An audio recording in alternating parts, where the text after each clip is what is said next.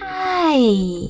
In front of me is HUAWEI Nova 10, and today I would like to show you how you can use pop-up view on this device.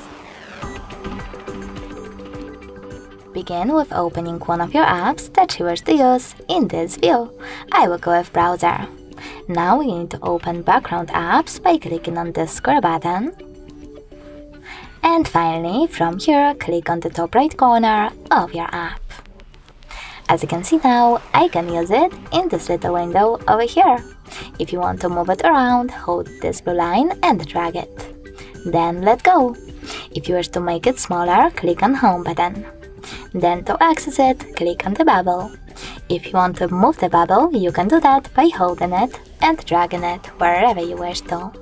You can also use pop-up view or overlay other apps by selecting the other one and operating in both.